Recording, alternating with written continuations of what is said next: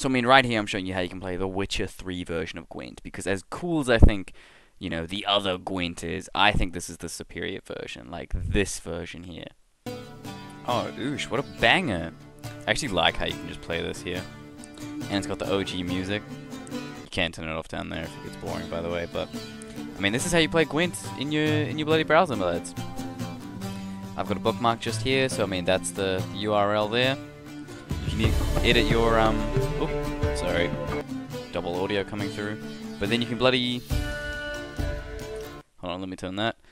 But yeah, and then you can bloody edit your deck and whatnot. You can change your faction, and this is literally how you can play like the old classic, like the Witcher 3 version. So I mean, that's definitely pretty cool. Come on, baby. Oh, this guy has more cards than me. Oh, I should really pass. Alright, well, either I commit and hope for a victory. Oh, I think I have to pass. Fuck. Okay, this is not good. Oh, he had clear skies. Oh, okay, I stand a winning chance here. Place her down. And we go for... If I get a spy, I get 2 cards. Or can I use this chick and then use her ability to now summon a spy to then give myself 2 more cards?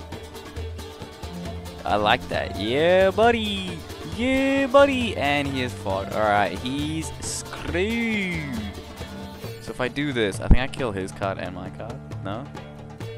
Opponent's passed. Haha, wimp. Wimp! Let's chuck him there. Bring back. Who do I want to bring back? Didn't let me choose there for a little bit. Wait, can I bring back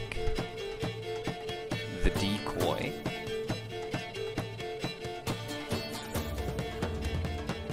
And replace it for him. Okay, just quick pass. There you go. So then I win.